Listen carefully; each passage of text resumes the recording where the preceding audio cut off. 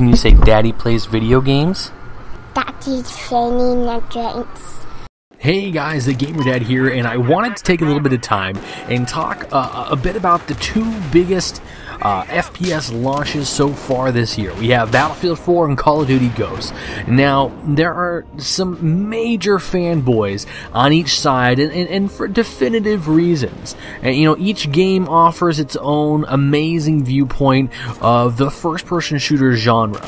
Okay, now I myself, I've been playing Call of Duty since Call of Duty 2. If you guys have followed my channel for a while, you will know that one of my all-time favorite games is Call of Duty 2, and the balance and everything, the history that I had with that game. So, you know, but I really don't consider myself a Call of Duty fanboy simply because I love playing pretty much any game that I'm blessed to receive. I was never really a fan of EA shooters until I picked up Battlefield 3 about less than a year ago, and that's apparently when a lot of the bugs were fixed. Now, are there imbalances on each side? Absolutely. Are there things that could be fixed, that could be changed and updated, or you know, changed to what people want? Sure. But do you look forward to the purchase of each of these games when they come out? Don't you look forward to playing the beta or playing these games when they're coming around? Aren't you watching multiplayer footage? Aren't you looking at what developers have to say? Of course you are. So let's talk a little bit about these two games that I've had the privilege to play. Now, first off, let's talk about Battlefield 4 and why I really love this game. You know, it's optimized for me as a PC gamer. I feel it's optimized. My field of view is gorgeous. The game graphics are amazing.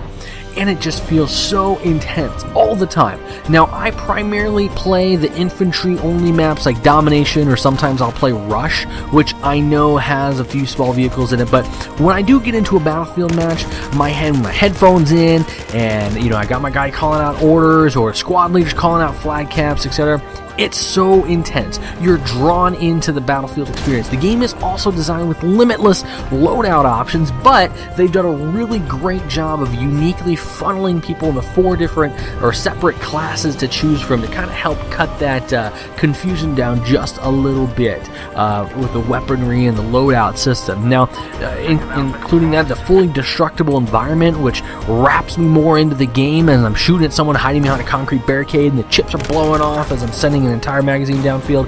There's a few guys hiding in a building, and I grab a rocket and I blow the crap out of a wall just to get to them. I mean, it's incredible. The action's extremely fast-paced in the infantry games, and, you know, maps typically go pretty quickly. And when I play Battlefield, basically I embody a single man on the field of an online battle, working together with other people towards a common objective.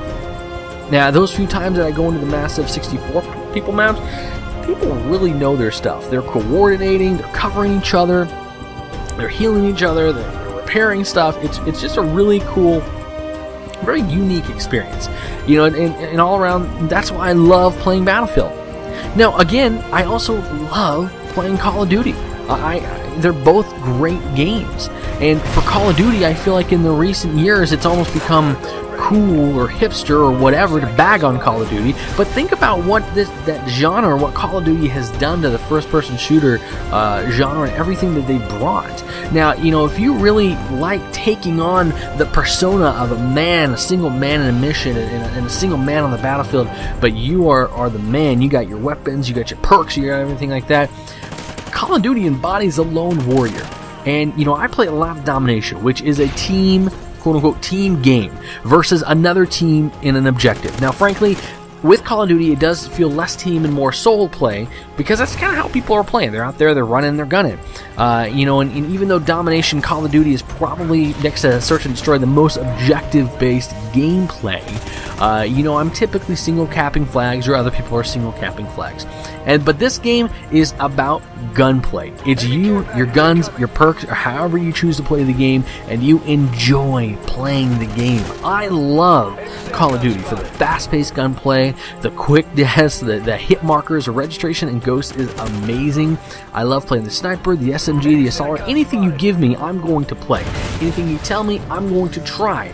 That's how much I love this game.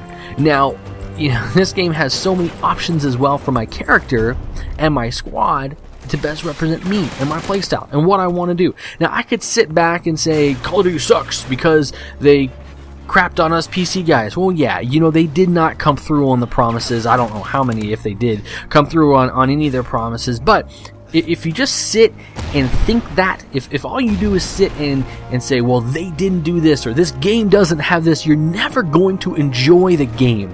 Now, can you be frustrated and irritated that things didn't come through? Absolutely. But especially if you bought the game, play the darn game. Have fun. It's a freaking fun game.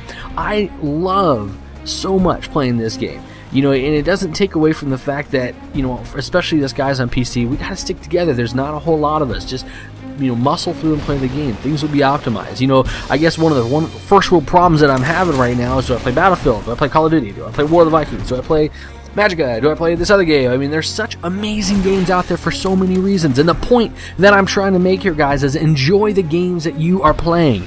You will always be able to find something wrong with the game. It's something wrong with some software product, but unless you know, it's a completely game-breaking thing, like it crashes every single time you start, or your level resets every single time you leave the game, find enjoyment in it. Battlefield has so many things to offer that Call of Duty doesn't, and that's why it's a great game. And Call of Duty has so many things to offer that Call of Duty doesn't, and that's why it's such a great game. They're both great games, and because they're so different from each other. Anyway, hope you guys are having fun with what you're playing. And I guess this is just a small video to encourage you guys to have fun. I am not a fan. I don't consider myself a fanboy in either one. I probably play Call of Duty a little bit more than I play Battlefield, only because that's what I'm used to. But I'm getting into Battlefield more and more and more. I get owned in the face in Battlefield, but that game is still a freaking rock star. Solid game. Well, I hope you guys have enjoyed this video. Let me know what you think, you know, in the sections down below. I mean, even if you disagree with me, that's totally fine. But I just want you guys to be enjoying the games that you're playing, because that's what it's all about. Especially if you've already purchased it, the last thing you want to do is not enjoy it. I mean, the games are meant to be played and enjoyed. So I really hope you're enjoying the games you play. Have a wonderful night as you play. Hey guys, thanks for watching. If you have enjoyed this, don't forget to check out other videos. Like, subscribe, comment. There's a Facebook and a Twitter link there if you want to go ahead and follow me. Hope you guys have a wonderful day. Good night, Daddy.